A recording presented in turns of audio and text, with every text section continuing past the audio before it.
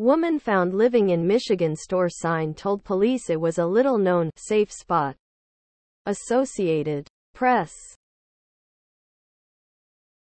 A woman who was living inside a sign on the roof of a Michigan grocery store told police it was an old safe spot, known to her family, though she didn't explain why she chose to stay there for a year. According to video of the encounter,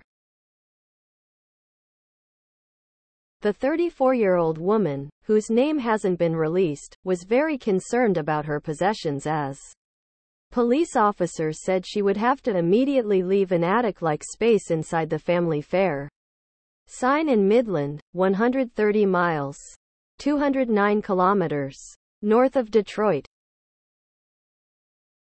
Below are your comments. I applaud her ingenuity. Yes, she wrongly trespassed, but her intent was to have a safe, dry place for her homeless self to exist unharmed.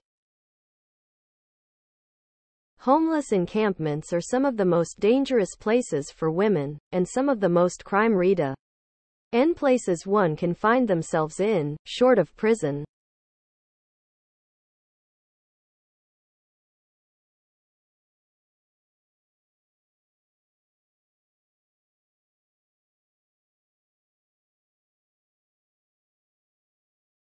This person's situation brings tears to my eyes.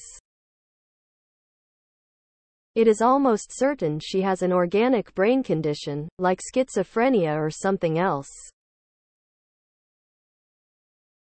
She works a job, is managing her needs, and just wants a place where she can be left alone that's safe and secure.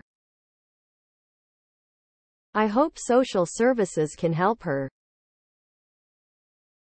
Where I used to work had a flat roof on it. The back of the building butted up to a small hill. You could very easily get on the roof without any problems. The roof had a small hut.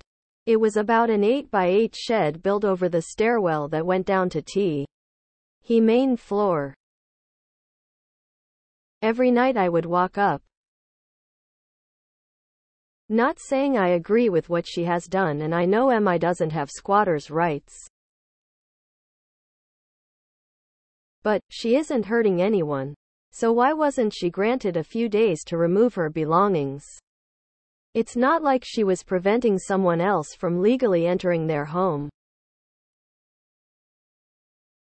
If they can just make about 50,000 of those signs, they can solve the homeless problem in Los Angeles.